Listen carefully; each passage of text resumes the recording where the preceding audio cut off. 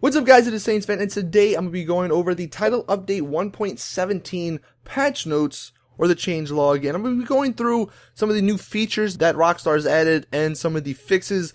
Now, as always, I'm not going to go through everything, because there's a bunch of stuff that has happened, so I'll leave a link to the support page in the description if you want to go check everything out, but I'm just going to cover the main stuff that you will probably notice. Before I get into that, I just want to let you guys know that if you haven't seen any of the other videos I've done on the cars, as well as the guns and the new clothes, go check those out. I made a playlist. The playlist will actually be linked at the top left of this video or in the description. So definitely, if you are interested in what else is in this update, you know, go check that out before you buy them and potentially waste some money. Anyway, getting into some of the new features. So one of the main new features, which actually is pretty cool, there's a lobby queuing system which has been added to allow players to join lobbies or lobby queues when a session is full. So say, normally, if your friend's in an open lobby but it's full, you can't get in it. It'll just say, you know, the session is full, try again. Well, now, it'll at least put you into a queuing system, so if somebody leaves, you can join it, which is awesome, because now it makes it so much easier to play with friends and get to the same lobby. They also changed some stuff with the on-call functionality. So if you use that, you know, you'll have some new stuff to mess around with. Pegasus vehicles now despawn faster if the player that owns them is far away from them, which is nice to know.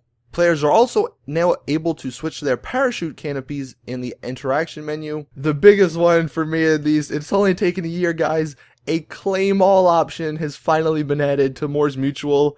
So now we don't need to call them every time if we have multiple cars. That's, oh man, you guys don't understand how happy I am to see that.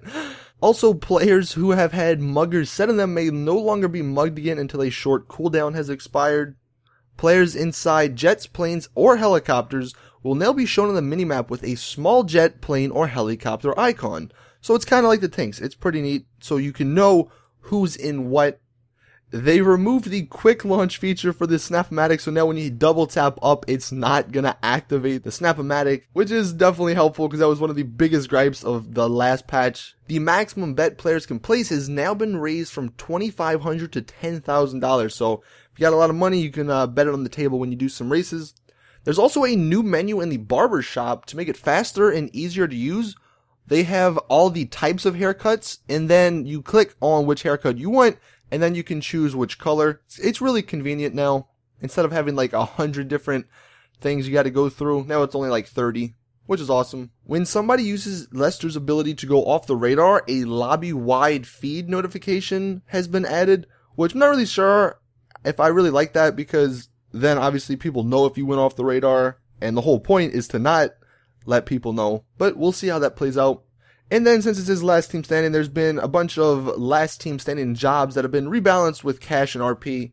So I don't know if they're better or worse, but if you want to play some last team standing missions, you will probably get a little bit more money in RP if you do better. Now, getting into some of the fixes, there's a lot. It seems like every patch there's always a ton of these things. So like I said, I'm not going to go through everything. The main one, they fixed numerous exploits. No idea what that means. They said they fixed numerous exploits, so hopefully the modding stuff and that goes away for a while. They also fixed an issue where muskets had disappeared from a player's weapon wheel. I know some of you guys messaged me about that, so it should be fixed now. They also fixed an issue where players were able to attack soldiers at Fort Zancudo while using the cops turn a blind eye Lester ability without gaining a reaction, so now if you kill them, they're going to start shooting at you. They also fixed an issue where personal vehicles could become invisible in the impound. That's actually happened to me a couple times, so I'm glad to see they fixed that. They fixed a number of issues regarding the crew emblem disappearing and or reappearing after repairing in the mod shop or respawning during a race. They also fixed an issue where the riot van would not spawn at all the proper locations for players after rank 25. They also fixed an issue where players could freeze when playing GTA Online. Hopefully they actually mean it this time, because I know they said it in the past, but it still persists, so hopefully no more freezing. And it seems like with all of these, they fixed some issues with RP and how much you get in certain missions and death matches and those game modes. And this one isn't actually on the list, but I've heard that they also fixed the Pegasus glitch where it would spawn at the military base even though you were in the city.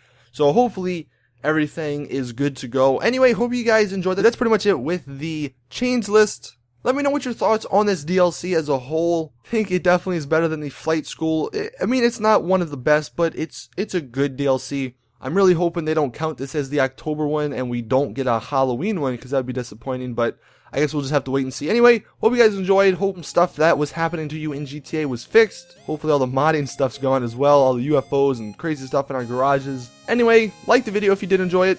Subscribe for more awesome videos, because we are doing the car stuff in Fashion Friday tomorrow. We're going to be testing out some cars. But anyway, again, hope you enjoyed. And as always, it's your boy Saints Fan. I'm out. Peace.